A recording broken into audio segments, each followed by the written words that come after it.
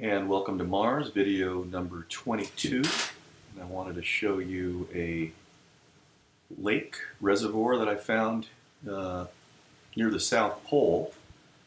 And of course, Mars does have ice on the poles, and this is ice on the South Pole, polar region. And we're going to zoom into a reservoir lake that I found near there, and there it is. It doesn't look like much now in that mode, but what we're going to do is we're going to go into daytime infrared mode over here, and voila, you see that there is water. And not only is there water, there's a small lake here, which is not actually that small. This is about 5 miles long by about 1.5 miles wide.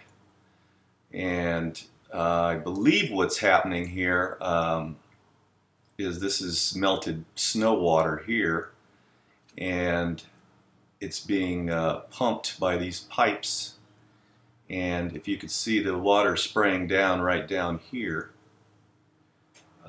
this is water spraying into the reservoir from these pipes. I believe that this is kind of basically a holding tank for water, and it might be just being kept warm enough so that it doesn't freeze. I'm guessing there's some equipment here that's partially submerged, but you can see a lot of pipes and plumbing and so forth. This reservoir, it probably was a impact crater, and it's about 7-8 miles wide, so it's not small. So quite a bit of water in there. There is some equipment all along the edges here. Not sure what that's for. This looks like it's in the middle, either purifying water or keeping it at a certain temperature. These are just my theories, but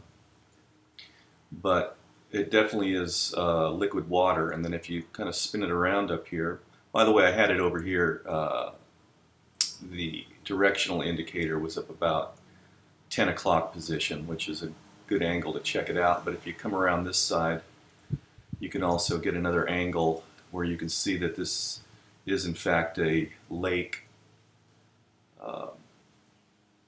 and even looks like there's a bit of a spillway down here that might go into another lower area.